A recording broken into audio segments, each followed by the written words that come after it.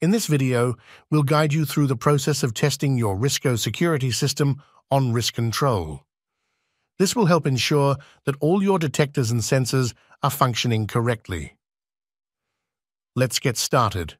First, navigate to Settings. You'll be prompted to input your master or installer code. Make sure to enter it correctly.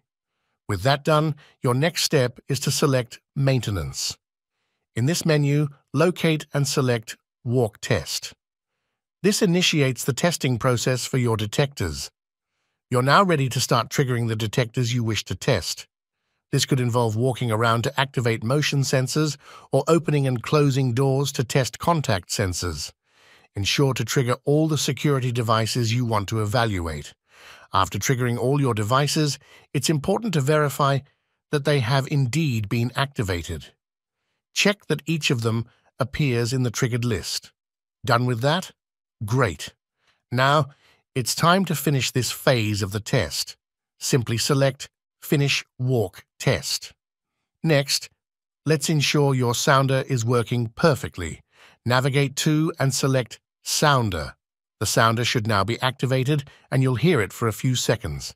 If you'd like to stop it sooner, just choose End Sound Test. That's it. You've just successfully tested your RISCO security system, ensuring that all your devices are functioning as intended.